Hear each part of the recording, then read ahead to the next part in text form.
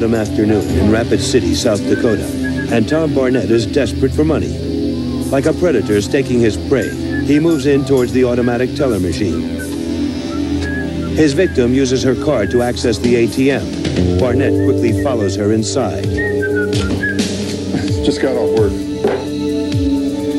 Barnett's actions make her so nervous, she enters the wrong code numbers in the machine. Barnett senses her uneasiness. His prey is about to take flight. No, wait, what are you doing? Don't move. There's gun in your back. Don't scream. Be very quiet. The woman withdraws all the cash she can. Where's the rest of it? Give me that. Okay, now you stand over there. Don't move. You stay right there. Don't move. Don't you dare move. Barnett tapes the door shut, trapping the petrified woman inside. Barnett stops at a small frame house on the outskirts of town to pick up his wife and young son. He plans to take them to Denver. Come on, Billy.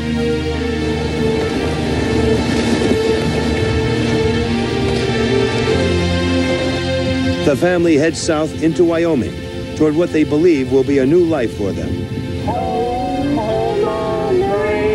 In Wyoming. Where deer and don't play, where seldom is heard a discouraging word, and the skies are not cloudy all day. Oh, except today. You're making me nervous. Please slow down. As the robbery suspect and his family drive south, Wyoming Highway Patrolman Rick Dye approaches from the opposite direction. He spots the Barnett car passing other traffic and quickly uses his radar to get a lock on its speed. There's a highway patrolman. I told you needed to slow down.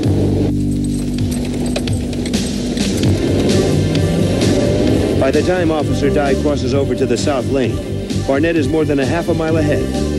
The patrolman has to go 90 just to catch up with him. Dye signals the driver to pull over.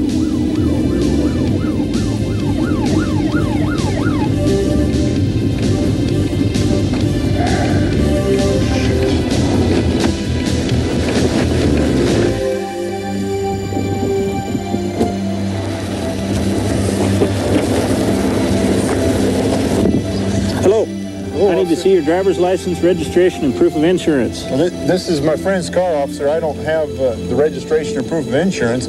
I've got my license with me, though. The driver hands Dye an Oregon driving permit instead of a driver's license, using the excuse that he's been in the military and just returned from Germany.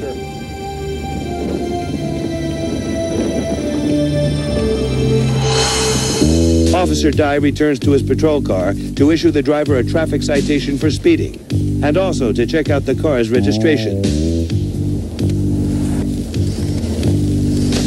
Casper 76, 1028, 1029. 1028 Oregon Casper. Dye sees Barnett suddenly jump out of his car and reacts. I've got something that might help. Get back in the car, now! You wanted some paper? Get back in the car! These might help you. Get back. Barnett explains that he's just found his military driver's license and offers it to reassure the patrolman. What do you got? My military driver's license, sir. Well, that's not going to help. But it helps me drive. Stay in the car. Do not leave the car again. Thank you. Yes, sir.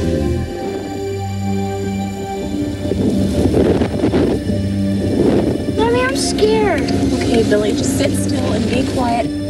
As Dye finishes writing the ticket, dispatch notifies him about the car and its occupants.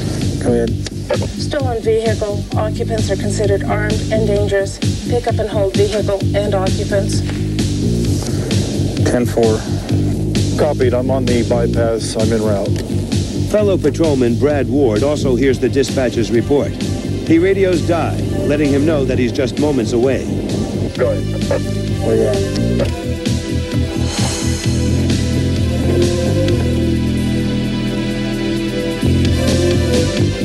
As his backup arrives, Dye moves his car away from the suspect. The suspect sees the second officer arriving and panics. Try to stop. No, they're not stopping us from going to Denver. They're not stopping us. Patrolman Ward watches and Barnett threatens. You're screwing everything up. You're screwing everything up. Oh, God. No! No! Drop the weapon. Drop the weapon or I'll kill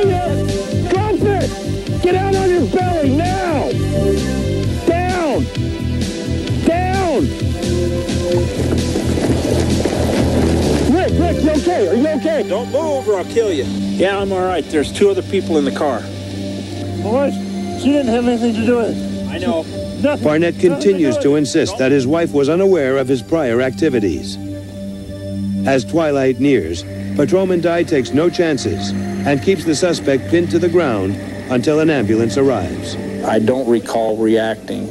I did what I've been trained to do. I simply reacted the way I was trained to react. I don't remember to this day what drove me to do what I did. I just simply did it.